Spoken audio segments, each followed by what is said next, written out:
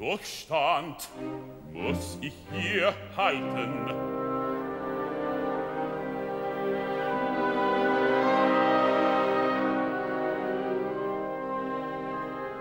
Wo in Bergen du dich birgst, der Göttin Blick zu entgehen. Einsam hier such ich dich auf, das Hilfe du mir verhießest. Was Fricka kündet, künde sie frei. Ich vernahm Hundings Not, Rache rief mich an. Der Ehehüterin hörte ihn, verhieß streng zur Strafe die Tat des frech frevelnden Paars, das Königin gekränkt. Was so Schlimmes schuf das Paar, das liebend einte der Lenz, der Minne Zauber entzückte sie, verbüßt ihr der Minne Macht. Wie töricht und taub du dich stellst, als wüsstest für wahr du nicht, dass um der Ehe heiligen Eid den hart gekränkten ich klage. Unheilig macht mich den Eid, der Unliebende eint. Und mir wahrlich Mut nicht zu, das bezwang ich halte, was dir nicht haftet. Denn wo kühn Kräfte sich regen, da rat ich offen zum Krieg. Achtest du rühmlich der Ehebruch, so prahlen und weiter und preis es heilig, das Blut schonend blüht im Bund eines Zwillingspaars. Mir schaudert das Herz, es schwindet mein Herr, reitlich und fähig ist im Blut.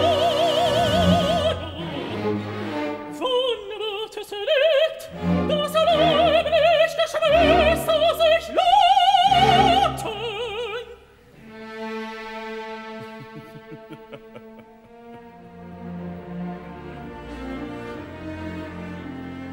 Heut hast du's erlebt.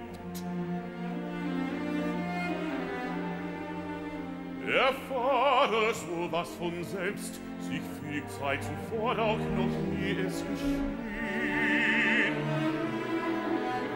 Dass jene sich lieben, leichtet der hell, drum höre redlichen Rat. Soll süße Lust meinen Segen dir lohne, so segne lachend der Liebe, Segnungs und segnendes Bund. Süßes Lach, meine ewigen Götter, seit du die wilden Felsungen zeugtest. Heraus sagt ich's, traf ich den Sinn. Nichts gilt dir der Herren heilige Sitte. Hinwirfst du alles, was einst so geachtet, zerreißest die Wände, die selbst so gewonnen, lösest Lachen des Himmels Haft.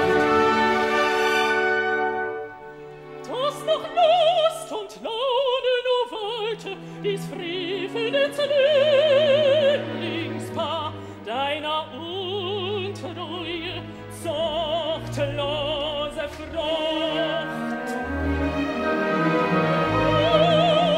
Was klug ich schon beurteilt, dazu irrst du selbst wie versiert. Die treue Gattin tragest du stets vor eine Tür, vor eine Höhe hin. Lute lüstern dein Blick, wie des Wechsels Lust du gewöhnest, und hühnend kränkt ist mein Herz. Todesseeles muss ich's ertragen, zogst du zur Schlacht mit den schlimmen Mädchen, die wieder Bühne und der Gebauer. Denn deine Weibe noch scheiterst du so, dass der Walküren Schar und Brünnhilde selbst deines Wunsches Braut im Gehorsam der Herrin du gabst. Doch jetzt, da dir neue Namen gefielen, als Welse wölfisch im Walde du schweiftest, jetzt dazu niedrigster Schmach du dich neigtest, deiner Menschen ein Brot zu erzeugen, jetzt im Wolfe der Wölfe wirfst du zu Füßen mein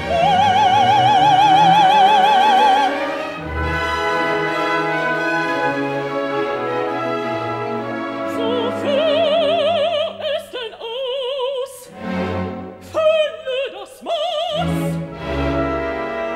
die Betrogne, lass auch sie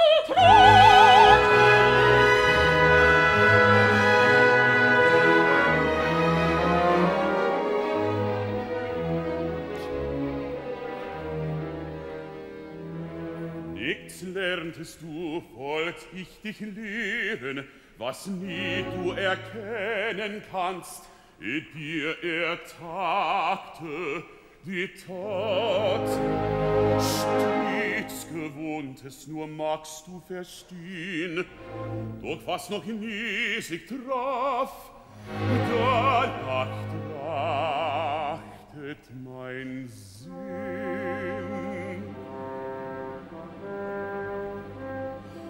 Eines Höhe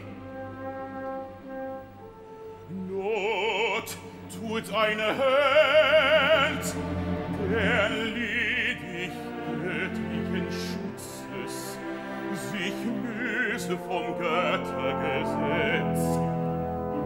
So nur taugt er zu wirken, die taugt, wie die Not sie den Göttern, dem Gott, doch zu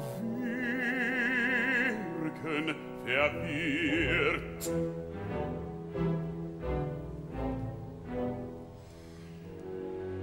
Mit tiefem Sinne willst du mich täuschen, was Heeres sollten Helden je wirken, dass ihren Götter werde verwirrt, deren Gunst in ihnen nur wirkt.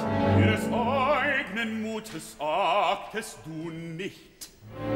Wer hauchte Menschen ihn ein? Wer hält den blühenden Blick? In deinem Schutz scheinen sie stark, durch deinen Stachel streben sie auf. Du reizest sie einzig, die so mir öffnen du rühmst. Mit neuer List willst du mich belegen, durch neue Ränke jetzt betrennen. Doch diesen Falsum gewinnst du dir nicht. In ihm treff ich nur dich, denn durch dich verratzt er allein. In wilden Leiden erwuchs er sich selbst. Mein Schutz schirmte ihn nie. So schützt auch heut ihn nicht. Nimm ihm das Schwert, das du ihm geschenkt. Das Schwert? Ja, das Schwert, das zauberstark zuckende Schwert, das du Gott dem Sohne gabst. Siegmund gewann ich sich selbst in der Not. Du schufst ihm die Not wie das neidliche Schwert. Willst du mich täuschen, die Tag und Nacht auf den Versen dir folgt? Für ihn stießest du das Schwert in den Stall. Du verhässest ihm die Heerwehr. Willst du es leugnen, dass nur deine Nächste lockte, wo es fand?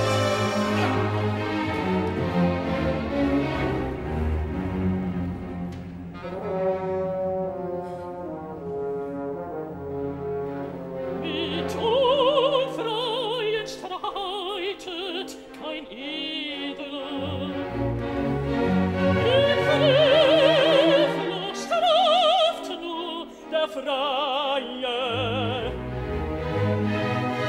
Wieder deine Kraft führt dich wohl Krieg. Doch Siegmund verfiel mir als Knecht.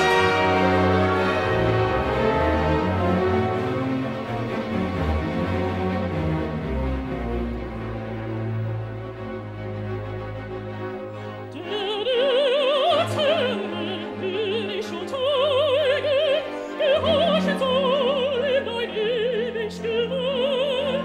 Soll mich erschlagt der niedrigste Schmerz, den Frischen zum Sporn, den Freuen zum Sport. Das kann mein Gatte nicht wollen, die Göttin entweiht er nicht so.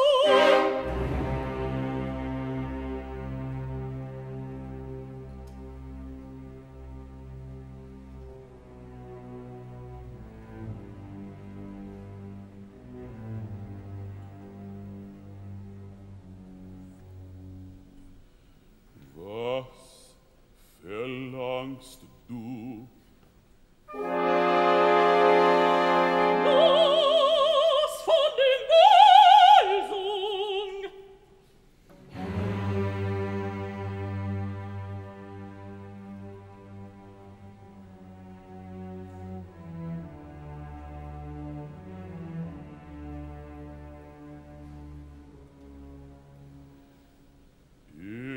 Geh seines Wegs. Doch du schütze ihn nicht, wenn zur Schlacht in der Rächer ruft. Ich schütze ihn nicht. Sieh mir ins Auge, sinne nicht trug, die Walküre winkt auf und ab.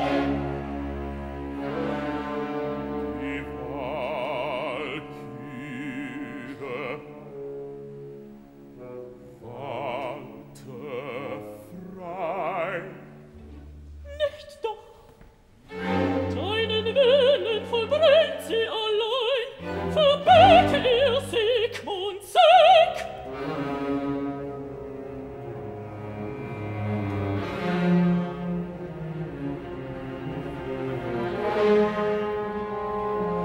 Ich kann ihn nicht fällen, er fällt meine Schwert.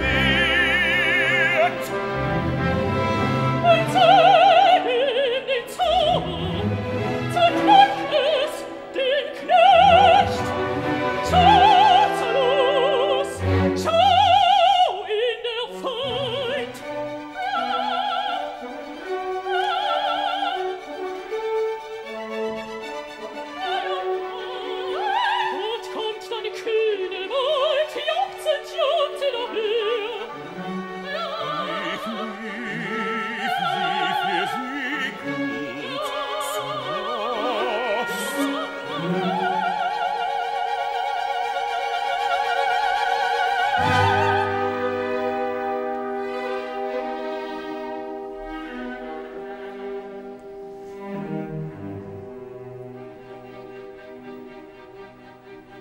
Zeit